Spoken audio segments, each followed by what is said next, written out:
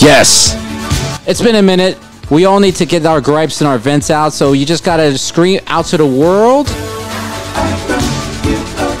That's right. Speak your mind. Don't waste our time. Express yourself in any means possible. So we go here to our fellow cohorts of the show and ask them, what do you not give a pluck about for this month? And we will start with GPS because I don't want him to fade fast. Oh man. You know what? Figured it out. Sir, go ahead. I don't really give a pluck about if a particular relationship is inconveniencing you. You don't have the right to get all extra and loud. And, you know, just leave. There you go. Just bow out. That's and right. Say, look, I'm out. I don't want to do this no more than peace. You don't have to get all extra with it, holler, scream, and shout, rolling around on the floor. Yeah, okay. Yes. Just leave. Okay. That works, yeah. I think that. I'm sorry, but I'm going to get extra and I'm going to get loud. You ain't leaving me like GPS. I have nothing. You're going to get the hands and the arms to go with it. Gonna get the hands. You see, he's going to lift you up and then move you over to the side, and then you roll on the floor. He threw me.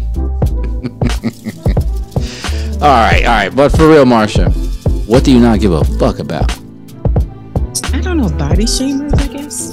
Okay.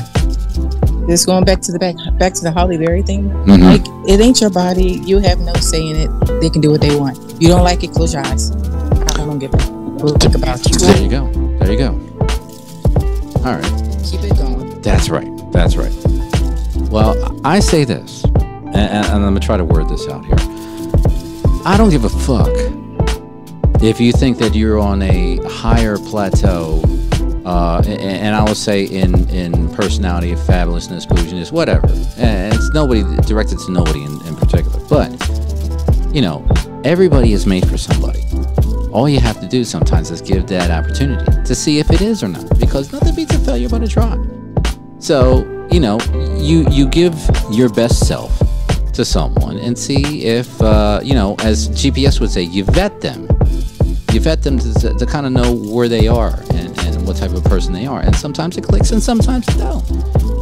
But the thing is, for the person that is being vetted, let's say, don't just like shut a person out and not give them the chance at least to, you know, to express themselves and be who they are, to show you, just because you're so used to having, let's just say, you're used to having steak, but you might not have steak. You might have veal.